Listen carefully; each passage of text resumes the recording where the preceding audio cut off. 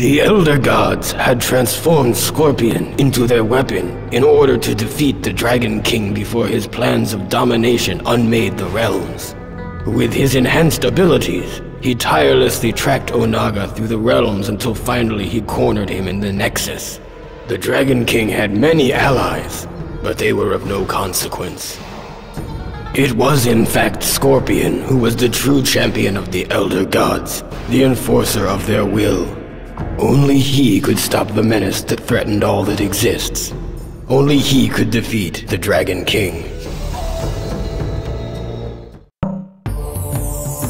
Baraka assumed that the treacherous Malena had given her armies a powerful magic. They fought with savage brutality, but he could not stop their advance. He vowed that Malena would pay for her betrayal. Baraka's warriors brought word that she had agreed to meet with him in an ancient lair, but Baraka was no fool. He sent another in his place. Baraka's scouts reported that the Earthrealm warrior Sub-Zero was near. He allowed his remaining militia to deal with him and set off alone to ambush Malena. He knew by the scent of Tarkatan blood on her clothes that she had already killed the one he had sent to meet her. But her sense of smell was not as keen as a true Tarkata's. She was unaware of Baraka's presence. He barked her name, and when she turned to face him, he tore her apart.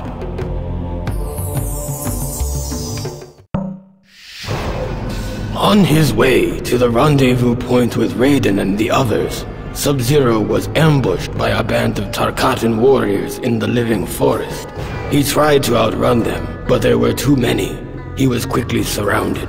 Sub-Zero decided that his last living deed would be to vanquish as many of these barbarians as he could before he succumbed to death. As Sub-Zero began his attack, he felt his armor speak to him. It guided and strengthened each blow as he broke their limbs and crushed their skulls. At his feet, a dying Tarkatan warrior uttered the words, "Long live the Dragon King."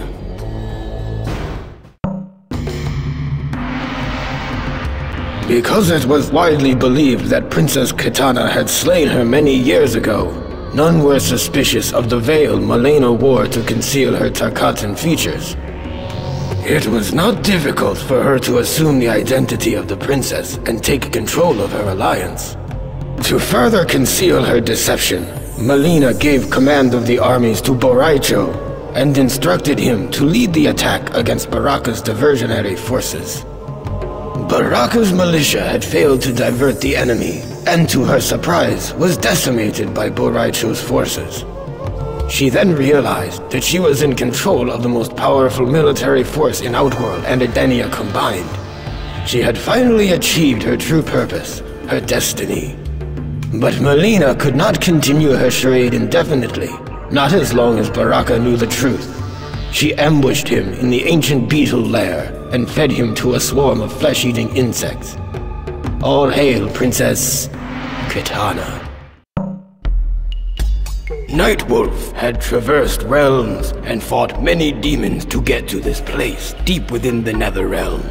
Using knowledge passed to him from his forefathers, he drew a binding symbol on the ground and chanted the ancient words that would draw the spirit of the Dragon King to this wicked place.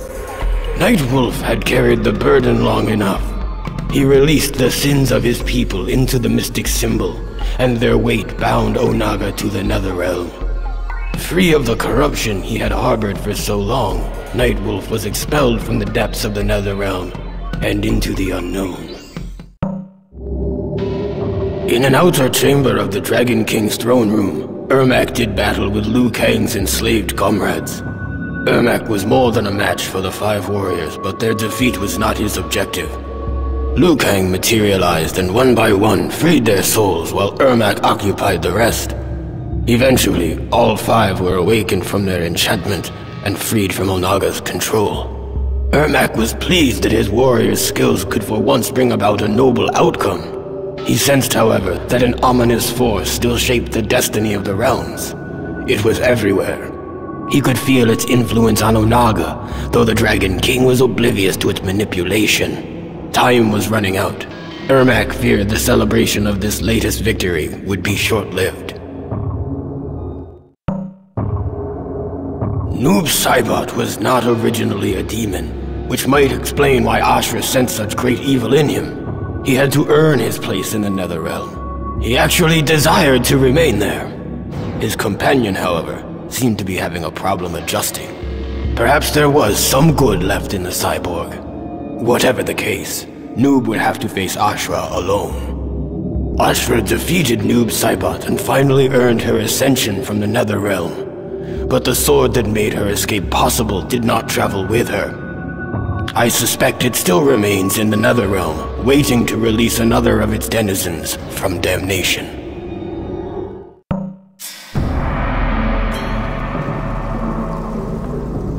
Although Onaga had returned from the dead, he did not re-inhabit his original body.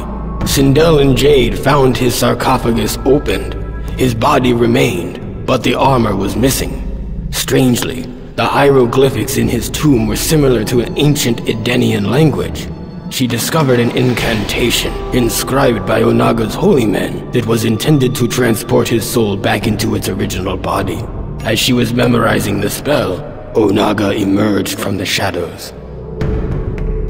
Onaga could have defeated both Jade and Sindel, but instead he took sadistic pleasure in unleashing Katana against them. He was a fool. Jade held off Katana while Sindel thrust her Kwandao into the heart of the corpse. As she screamed the ancient incantation, Onaga's soul leapt from Reptile's body into its intended vessel. The corpse came to life and cried in agony as the Kwandao prevented its heart from reforming. Sindel held the blade firmly in place as Onaga returned to the cold sleep of death. With the Dragon King defeated, the realms were safe, and Sindel's daughter Katana was free from his spell. May Edenia know peace once more. An alliance had been formed of warriors from vastly different origins, but with a similar goal: to defeat Onaga. Li Mei marched uneasily into battle against the Dragon King. The closer she got to him, the more she came to understand which side was truly deserving of victory. Li Mei turned on her former allies and gave her emperor the time he needed to finish merging the Kamidogu. The Dragon King was now all-powerful. He had the means to control the universe, to make and unmake as he saw fit. Li Mei watched in delight as the Elder Gods fled before his might. Onaga then transformed her into his queen, to be forever at his side. He had given her power beyond anything she ever imagined. Together, they will rule the One Realm and slay the last of the Elder Gods.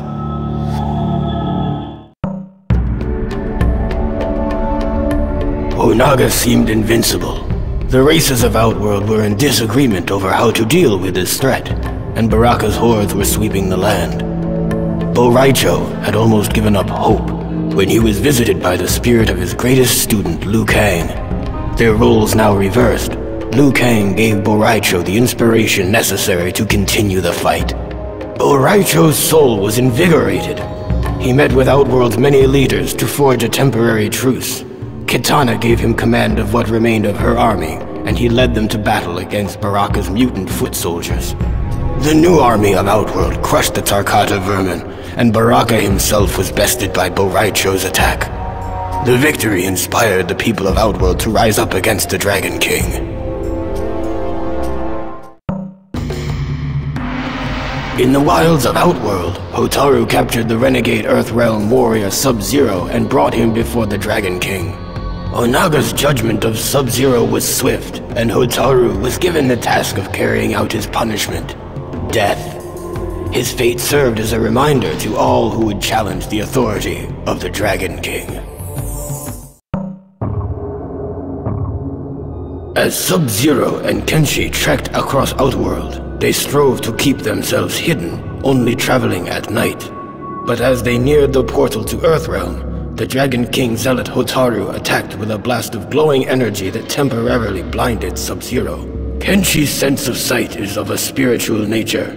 Thus he was unaffected by the intense flash of Hotaru's projectile attack. In the dark, Kenshi had the advantage. Hotaru did not see his approach. Unaware, he strode in to kill Sub-Zero. It was the last mistake he would ever make. The others had defeated the Dragon King, but left his broken body unattended on the floor of his throne room. Not long ago, a similar fate had befallen his former advisor, Shao Kahn. Havoc ripped the still warm heart from the carcass and consumed it, thus absorbing Onaga's power to reanimate the dead.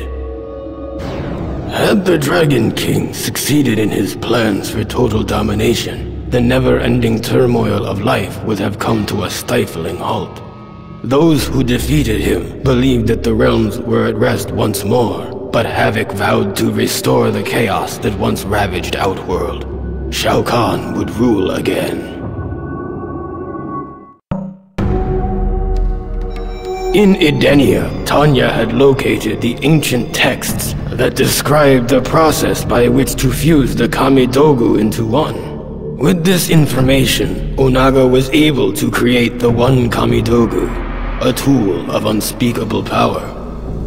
As the Dragon King was distracted, reveling in his victory, Tanya seized the opportunity to snatch the Kamidogu from him, thereby obtaining godlike power.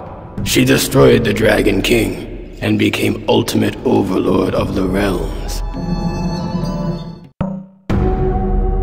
Liu Kang's friends had been freed, Onaga had been defeated, and the realms were secure once more.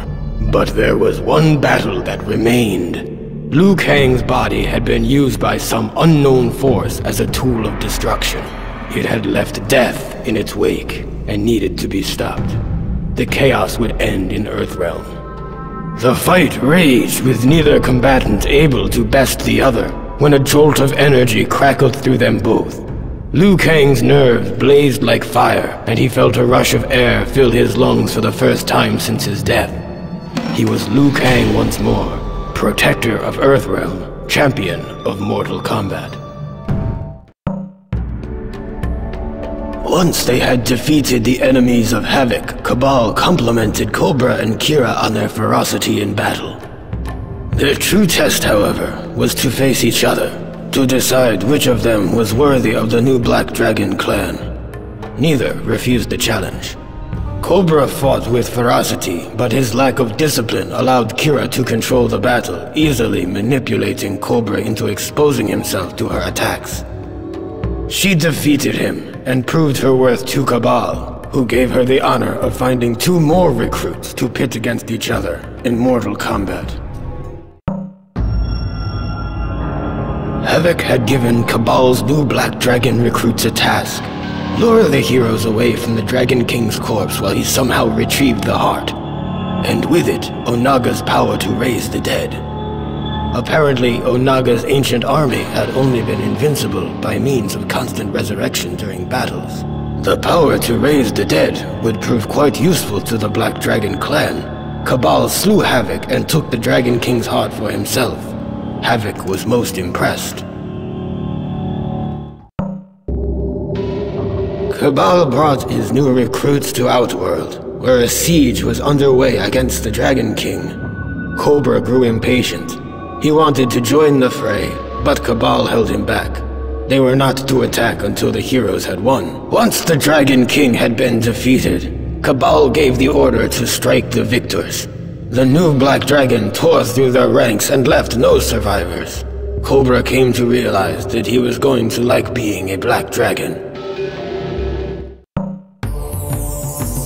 The traitor Tanya had given the Dragon King the information he needed to finish merging the Kamidogu. But before he conquered all the realms, Jade would see Tanya dead.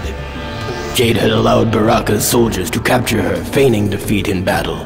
As Tanya approached her prisoner, Jade waited for the right moment, and threw a glass orb filled with concentrated Tarkata essence at her. The glass broke, splashing its contents across Tanya's body. Baraka and his vile savages worked themselves into an uncontrolled frenzy. They perceived Tanya to be a rival male, and instinctively attacked. I doubt she survived the encounter.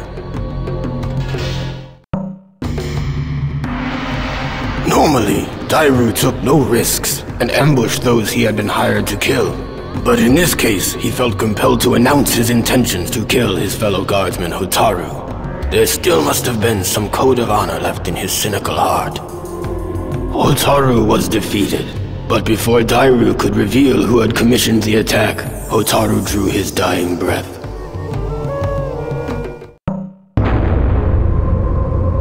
My patience for mortals has worn thin. If I am to protect Earthrealm, I must punish those who would threaten it. The fool Shujinko had let himself be deceived into believing that he worked for a greater good. He was in fact an unknowing tool of a greater evil, one that had almost caused the destruction of Earthrealm. That Shujinko undid his mistake and destroyed the Dragon King is of no importance. Those who place Earthrealm in harm's way will pay with their lives. The mercenary Dairu had succeeded in stealing the Declaration of Order and was paid many coins for his efforts. After Darius hid the document, he announced its capture to the world and heralded a new beginning for the realm of Sado. As Darius had predicted, officials were outraged that the Resistance had stolen the most prized possession of the Seidan government. Hotaru was ordered to lead the charge against them. He underestimated their numbers, however, and the Resistance defeated him and his men. The Senate would soon be in the hands of the revolutionaries. So that I would be able to defend myself during the quest to find the Kamidogu, Onaga had given me the power to absorb the fighting ability of any warrior I encountered, but his gift would prove to be his undoing. The warriors in Outworld were in disarray, heroes were not focused on the true threat of Onaga, and villains were unaware that they were bringing about their own destruction by serving him. I united them, and in one moment absorbed their combined fighting power. I shattered each of the Kamidogu, the source of his invulnerability. This weakened Onaga, and I attacked him without mercy. His mortal form was no match for a combatant infused with the powers of so many warriors. The Dragon King was finally defeated. The realms will remain as they have since the beginning. With Smoke as his template, Noob Saibot planned to return to the Netherrealm and use Smoke's nanotechnology to create an army of cyborg demons. He was unaware that they were followed by someone Noob had not seen since before he became a Wraith. Smoke instantly recognized their visitor. He was an echo of their past. He was Sub-Zero, Noob Saibot's brother. Noob Saibot was surprised to see how much stronger his brother had become. If he were still Lin Kuei, still human, he would probably have shown some degree of pride. But as Raiden had revealed during the ordeal with Shinnok's amulet, his soul had been tainted when he died at the hand of Scorpion. Noob Saibot, the original Sub-Zero, had descended into the Netherrealm free from compassion. He ordered Smoke to assist him in slaying his brother, his first act as ruler of the Netherrealm. Goro had regained control of his Shokan army and fought to cleanse Outworld of the Dragon King's Tarkatan horde. Though the Tarkata are formidable adversaries, they were no match for an army of Shokan, inspired as they were by regaining Shao Kahn's favor. Baraka's troops were quickly defeated. Goro had proven himself a powerful ally of the Emperor, but Shao Kahn had given the Shokan much in his return to power. Goro felt a gift of loyalty was in order. The Edenian military had been crushed and Kitana herself had been captured. Goro brought her before Shao Kahn and sacrificed her as an offering of fealty to the once and future Emperor of Outworld.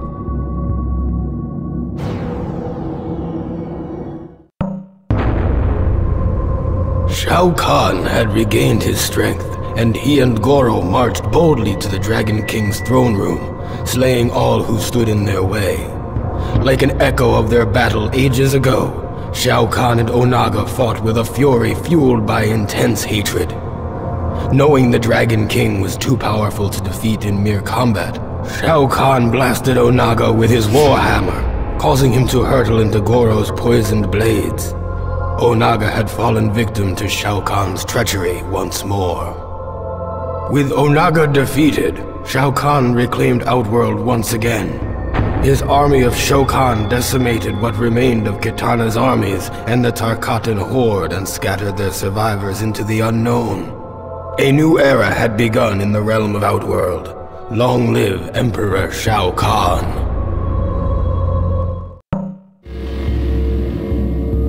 Sub-Zero returned to Earthrealm only to find many of his clans slain by Frost. She had come back to the Lin Kuei Temple with the intention of killing only him, but she was now delirious and saw Sub-Zero everywhere. Sub-Zero blasted her with intense cold, freezing her until she could be revived and cured of her dementia. He laid her on an altar in the chamber of fallen Lin Kuei and sealed the room with a wall of ice. Frost will one day recover. When that day comes, she will have to answer for her crimes against the Lin Kuei. With the Dragon King destroyed, Kitana made her way home to the realm of Edenia. During her journey, she was met by a being made of fire. He informed Kitana that her premonition of a looming conflict was correct, and that she must unite the forces of good for a coming battle to preserve the realms. Disheartened, Kitana fell to her knees. "When will it end?" she cried. "Every victory leads to more conflict and greater adversaries." Blaze simply replied, "If all goes as planned, your enemies will be destroyed." The Dragon King had defeated us all, save one, Jax. And though I had absorbed the fighting abilities of those who had aided me, I lacked the raw anger that propelled Jax into battle. Brutally pounding Onaga into submission, Jax finally ended the conflict by embedding a Kamidogu in the would-be ruler's head. Where he summoned so much rage from, I cannot say. I only hope that his anger is finally purged. Blaze had completed the first of his duties. Soon he will begin the second, to lure warriors to the final battle. There they will challenge him, hoping to attain godlike power from his defeat. The arrogance of these warriors will be their downfall, for only a son of Edenia can unleash the true purpose of Blaze.